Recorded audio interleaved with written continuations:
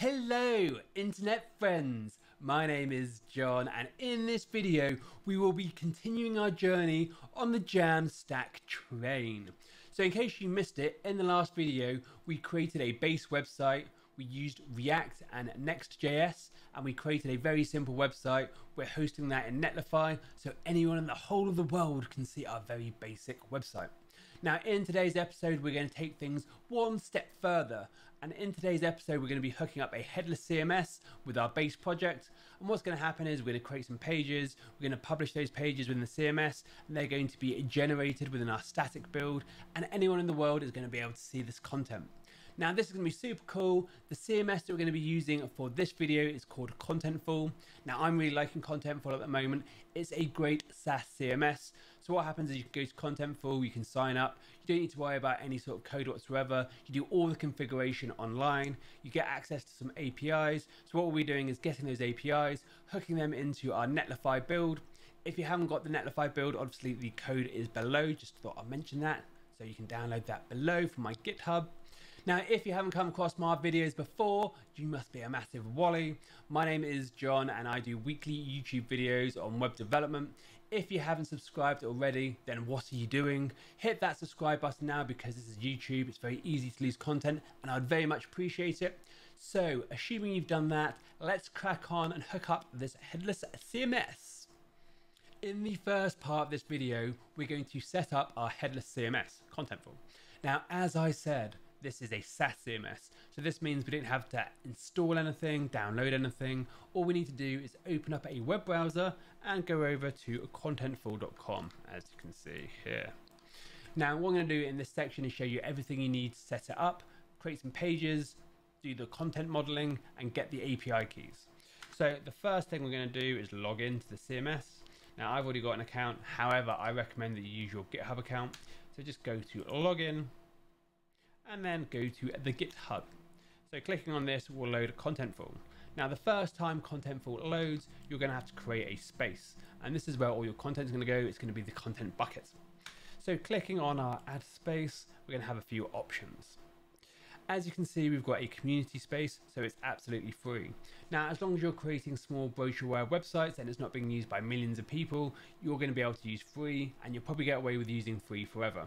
As you can see, it says free forever. You get 2 locales, you get an admin and an editor, you can use 25,000 assets, you get a master and a staging environment, and you get 48 different content types. So the jump from free is quite big. It's $500 a month.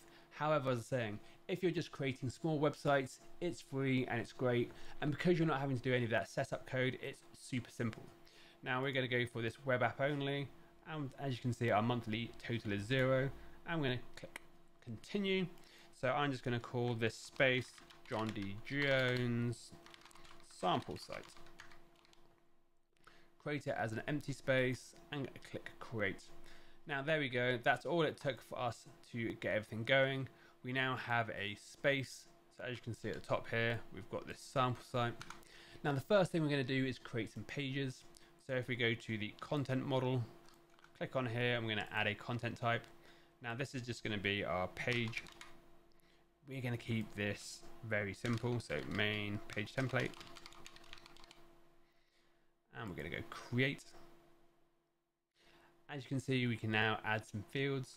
So clicking on this add field button on the side right here, we're going to click on that and let's just create the classic rich text, and we're just going to call something like title. Very creative, I know. Let's create something slightly different. As you can see, we've got stuff like a media picker, a boolean, location. You can actually extend into ContentFul quite a lot. I'll show that in later videos. However, let's just do a true false property as well. Click create. Now this is all we've done. This is my content modeling. So if I click save, this should then create it. Perfect. Now as you can see, the next tab along has got content, and this is how we create our pages. So we're just going to go to content and then click on this big add page button right at the bottom. We're going to add our page. And then from here, you can see that we can add in our title that I've created. So I'm going to call this, here is my content. Very nice. And let's make that true. Now, just like any CMS, you can configure Contentful in loads of different ways. We're just going to keep things super simple at the moment. So as you can see, we've done our content modeling. We've got some basic content. Now, the next thing we want to do is go over to this settings tab up here. So clicking on this settings tab, as you can see, we have a number of options. And the thing that we care about is called API keys. So if we go over to our API keys, you can see that we've got no API keys set up. So clicking right up the top in this add API key, we're going to click on our add API key and we're going to call this my prod API key. Now this can be whatever you want to call it. It does not make a difference. API key. And basically when we go back to our Next.js application, we're going to get this space ID right here. We're going to get this access token, which I won't show you, and this preview token, and we're going to hook this up within our application. And this is how the Next.js application is going to talk back to Contentful, and then we should be able to query our different page types and get our content within our application. Amazing. So if we click save, that's all we need to do. And this is everything you need to do for this video to set up Contentful so we can start accessing that content within our application. I have opened up our Next.js base application in Visual Studio Code. Remember, you can download this from my GitHub link below. Now, the first step, we're going to create some invariant variables. So we're going to create a .m file. And the properties that we need to create are contentful underscore space underscore ID, contentful underscore access underscore token, and contentful underscore preview access token.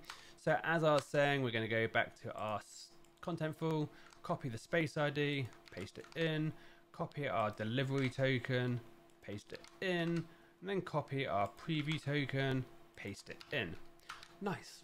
So the next part is we're going to install the Contentful npm package. Simply open up a terminal and we're going to type the very complex command, which is npm install the Contentful, and all the packages will automatically be installed for us. In our next step, we now need to get Contentful to talk to our application. So let's get on and write this code. So create a new folder. In here, I'm going to call it utils. Amazing. Now in utils, I'm going to create another file and it's going to be called Contentful post. Page actually. Page is probably going to be a little bit nicer.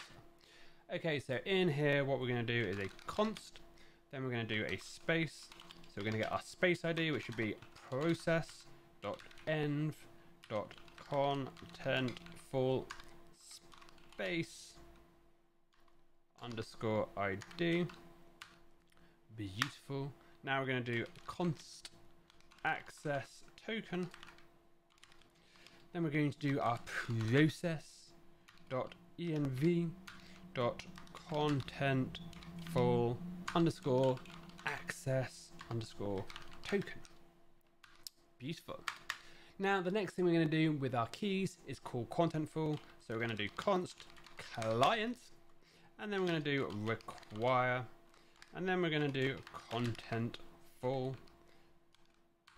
Then we're going to do create, and it's going to be a create clients. And then we're going to put an object in there, and we're going to have space and space. I could probably shortcut this, but hey ho. Token access token. And then let's create a new function. So this is going to be an async. So we're going to do export async. Then we're going to do a function. And we're going to do fetch entries. I'm going to do a const. Hopefully we're going to do a const. Then we're going to do a response equals await. And then we're going to do client dot get content types. Just like that. Beautiful. And then the next thing we're going to do is get some entities or entries. So const entries equals await clients dot get entries. And then what we're going to do is console log these out quickly just so we can see what's going on. Console log entries. And then what we're going to do is if entries dot items, then we're going to turn our entries dot items, and then finally, don't want to forget this, we're going to export default and then fetch entries, which is the name of our function. So let's just check get entries. We're reading in our space and access token that we generated from Contentful. We're using the Contentful package to use the get content type and get entries. And then based on here, we're going to be able to query our content, and then we're going to be able to use this API within our page to be able to call data from the CMS. In the next step, what we're going to do is now use this utility within our page. So what happens is that when the page gets rendered, we're going to display some information from Contentful. Beautiful. So if you remember from the last video, we created that amazingly beautiful page with a picture of Borat on it within our page's index.js. The first thing that we are going to do is import fetch entries, and then that's going to be from /utils and then Contentful page. Now when we're working with the Next.js, there's different ways of pulling in data. Because we are creating a Jamstack based website, we want to create static HTML for our pages. Now this is a bit of a difference from how we'd normally use a CMS. Normally when you use a CMS, you'd make a page request, the CMS would then go off and get that data, and then it will be displayed on the page. This is really slow, and this is the reason why we want to use Jamstack. In this architecture, what we want to do is that when the CMS is, when Next.js is compiling our static HTML, it's at that stage that we want to call the CMS, and then we want to hard code all of the content from the CMS into our static pages. So in Next.js, the way to do this is using something called get static props. So we do export, we do async, we do function, and then we do get static props. Now this is a special Next.js thing. This isn't something I made up, so the naming convention of this is really important. So now if we do a const, and then we do an entries, and then we do our await, and then we want fetch entries.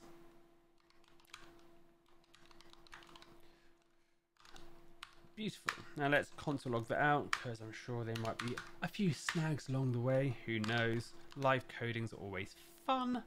So let's just pass our console log entries in there. Now what's going to happen is when we get our entries, so let's just go let's data. We're then going to do our entries, and we're going to filter our data because this is going to be an array. And then what we're going to do in our filter is we're going to return an item dot sys dot content type, and then the id dot sys again, then dot id. I can never remember this one. Is going to equal to page. So this is the page ID we had. Let's have a look what I've done wrong here. That function. Let's do that. And there we go. So this is then going to get us our data. Let's console log out our data as well.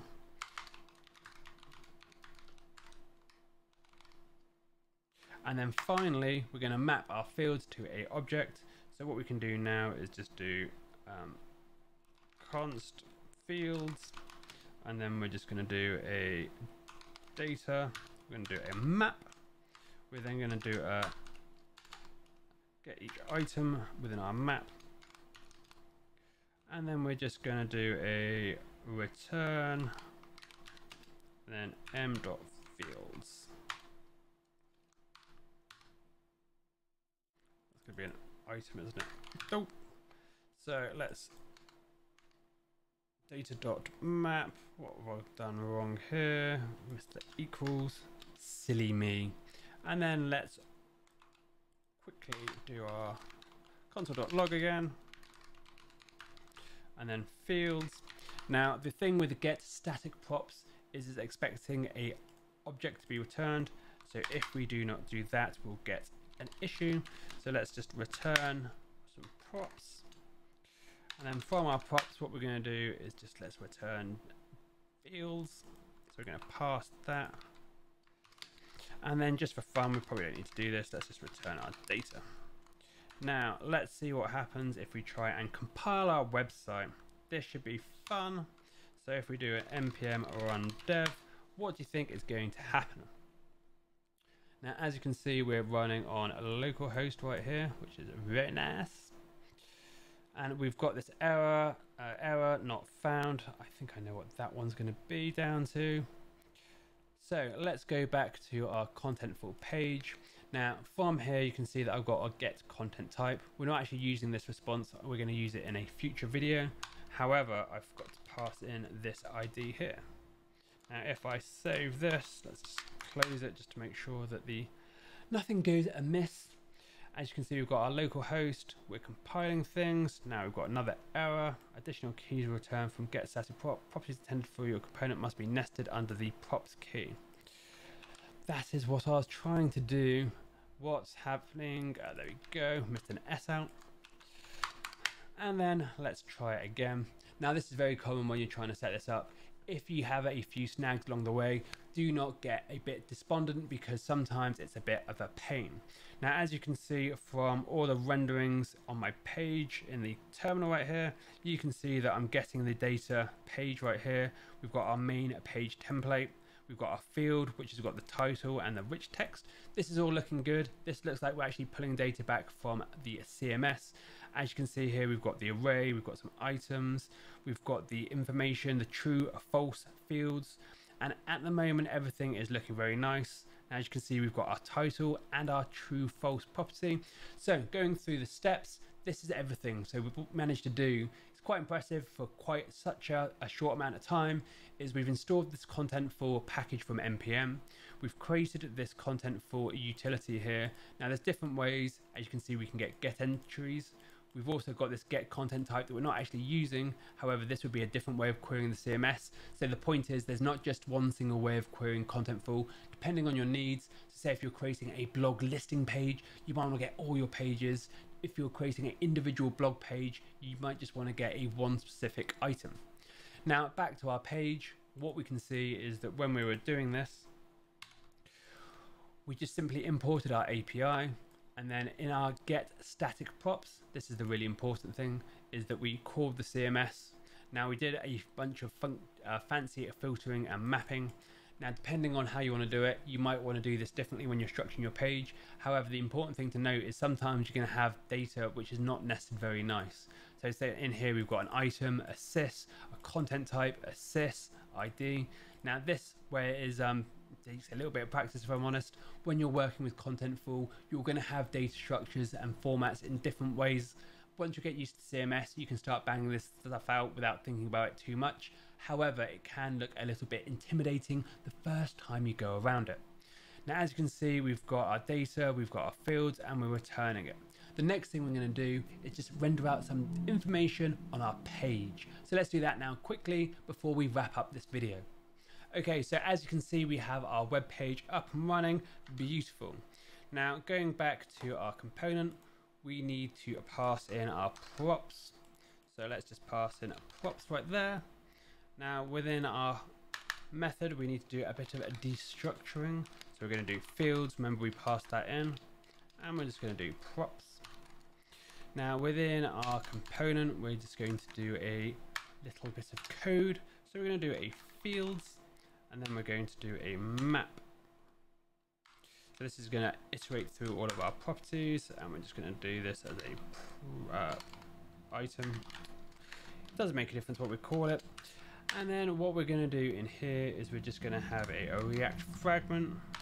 We're going to close our fragment, so we've just got something to contain it in. Now we're just going to do a simple item, and then we're just going to do a true and a false, and then a 2, and then a string, just to convert that boolean into something we can see. Now if we go back to the page, do a refresh, hopefully that should display, And let's just get rid of the image just to make sure nothing's going amiss. And if we do a refresh, just my ID is playing up a little bit. Normally the hot reloading in Next.js is really good, however mine seems to be playing up today. Let's go back to the page and hopefully we should be able to see our true false item. We're not getting any errors, which is always very handy. So we've got props, we're passing in our fields, we're doing a field map item, and you know what we're not doing, are we? Some idiot has forgot to do a return. So let's just return this. That will probably be very handy. And then did that recompile? There we go, beautiful. So we've got true. Now let's just quickly get our image back, see what happens now. As you see, my ID is taking ages. Now, as you can see, we've got this true false property, which we set within Contentful. Now, if I did a console.log, then item, and then title, because remember we also created that rich text, something interesting is going to happen. So let's just try and render it out. Go back to our page. There we go. Now, as you can see here, we've got a, can you see? There we go. Let's make it a bit larger so everyone can see. So when it comes to rendering out rich text, things aren't as easy as they are with other properties. And because rich text has this data content node type structure, it actually returns an array, and based on the array there's loads of different complicated things that can happen. So imagine you add a bold or an italic or something like that. All this data gets returned in the API. Now, trying to manually do all of this yourself is very silly and really complicated. Luckily, Contentful has hooked us up. So if we go back to our web browser, as you can see here, we have the Contentful Rich React Renderer. Now, if we install this bad boy, it's going to do everything for us.